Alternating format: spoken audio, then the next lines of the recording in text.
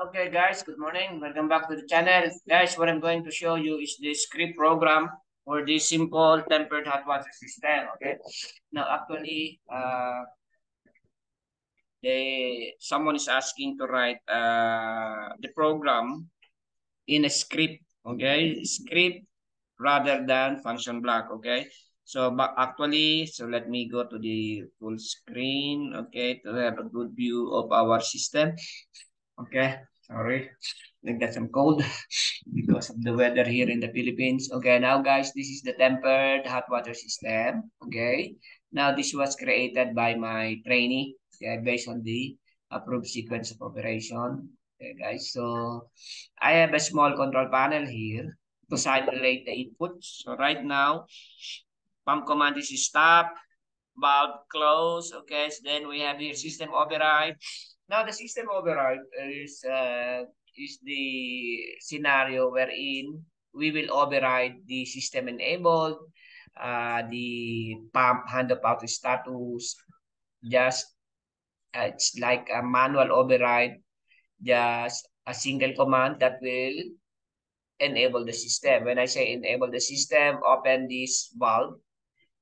Okay, open this valve, this two-way valve, then start the pump. So the hot water will be circulated to the area being served. Okay, then we have the system enable. This is the system enable. This is in the normal scenario.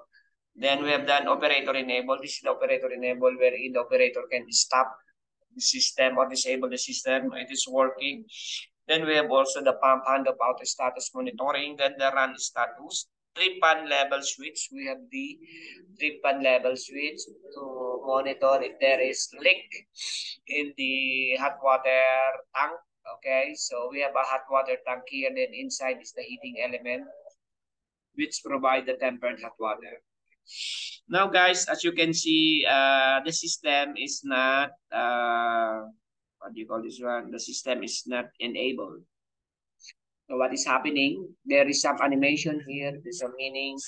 The pump or the booster pump that is trying to supply the domestic cold water is working. Okay, so we are what you call this one, expecting that the booster pump is working. Okay, then when let's say system enable, so I will put a system enable. I have a small control panel in my demo board. So I will enable, as you can see.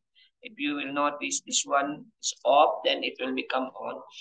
So I am enabling it. Now, if the system is enabled, what is happening? The valve will open. This two-way valve will open. Then a cold water, a domestic cold water will be supplied in our tank. Then our heating element will start. Okay. Now I think this heater, it has its own control. Okay. Now the part of the building management system is just to open this valve and start this pump. Okay. Now as you can see, our command is pump command start. Okay. Then even the pump is in manual status. Okay. Then let's say I will put it in auto. Okay. Now again, as I said, the the sequence of operations should be clear.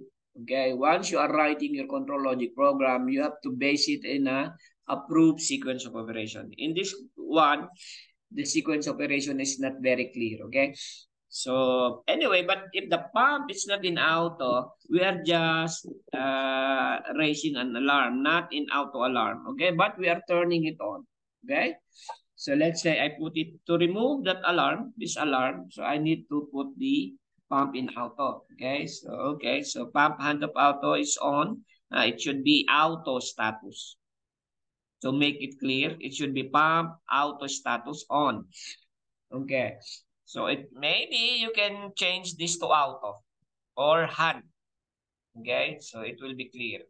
Now, okay, then the scenario, if you want to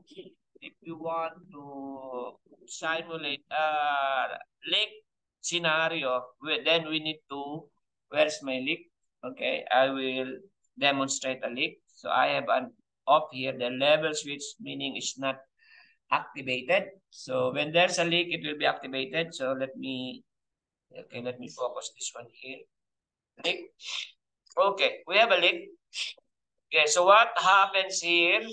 Our control stops this or close the valve. Then we stop the pump. Okay, so that is the scenario when there is leak. Now, what happens if leak is no longer there? Okay, so what is happening? So this one, so there is still some problem here. When there's no more leak, what will happen to the system? Yes, system enable on, operator enable. I will say operator enable.